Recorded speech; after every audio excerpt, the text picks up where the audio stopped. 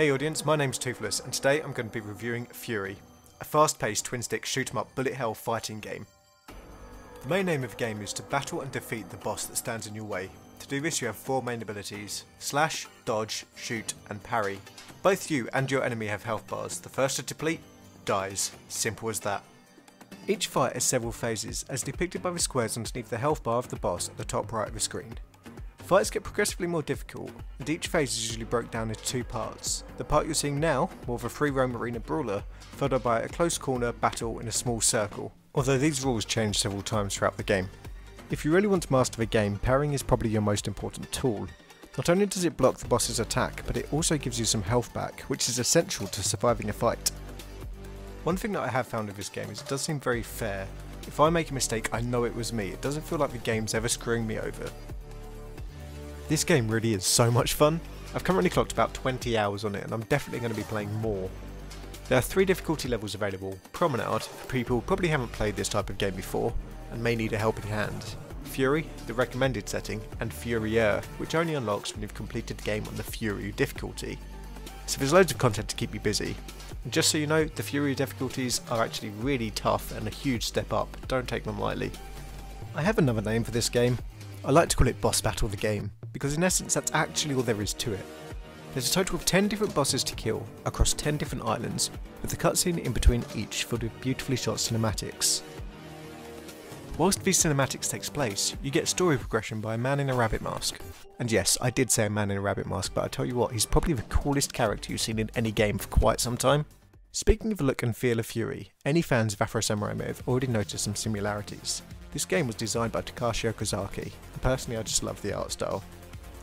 In a weird kind of way, I also appreciate the fact that in my mind I feel like if the stranger did have a voice, it'd be voiced by Samuel L. Jackson, which really just gives me a sense of fun.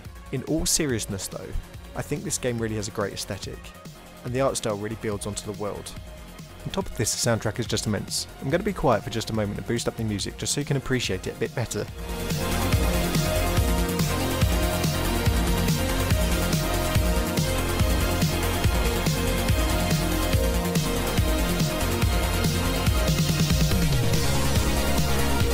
This particular track is called Your Mind, composed by Carpenter Brute.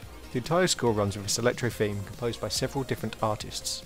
Furi is an independent game developed by a small team called the Game Bakers, who state, "We make games like we cook food, with a lot of love. We want to create that experience that you remember, that makes you feel alive and energised." Furi definitely fulfills the idea of feeling alive and energised. This is the Game Breaker's first title of its kind, where usually it only branches out into the mobile focused markets such as Android, iOS and even creating games for the 3DS.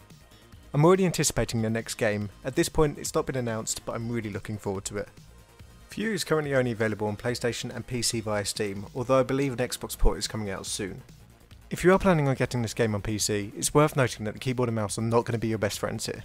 It's not because the game doesn't work on them, it's just it doesn't feel as comfortable. I've played this game using both the Xbox controller and the Steam one. Now I found the Xbox controller to be far better, purely because the right hand analog stick for me was much more comfortable and I felt my accuracy increased so much more, but it's really down to personal preference here. The price of Furi on Steam is €24.99, $24.99 US and $18.99 Great British Pounds.